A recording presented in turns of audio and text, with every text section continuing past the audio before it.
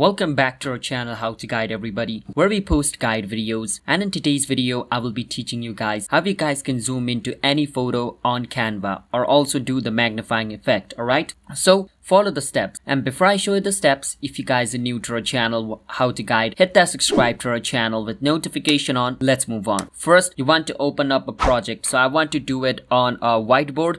So I'm going to choose whiteboard and I'm going to choose a normal one over here. This one called Great Ideas. I want to do it on like that kind of format, but you can choose a plain blank one as well. It does not matter. Now let's wait for some time until my whiteboard opens up, and you guys can do it on video as well and on presentation on anything. All right, doesn't matter. And once the whiteboard opens up, I want to paste a picture over here. So I'm going to go on where it says elements, and I'm going to choose picture. Once I search for pictures, different kind of photos are going to be shown. Let's say I'm going to zoom on to this one. I'm going to click on it and it's going to be added over here. Now once this picture is added, let's say I want to zoom into the Eiffel Tower more. I can click on the picture. Once I click on the picture and I can see this circle and this little thing over here, what I can do is just click on this little thing and then just zoom in over here like this. Once I zoom in, I can reposition it like this. Again, click on the edge over here. As you guys can see the edge, click on it and then drag it. As you guys can see, it's zooming in, and the moment I leave the mouse, it's going to be set on this. So that's how you guys can zoom into anything on Canva. And if you want to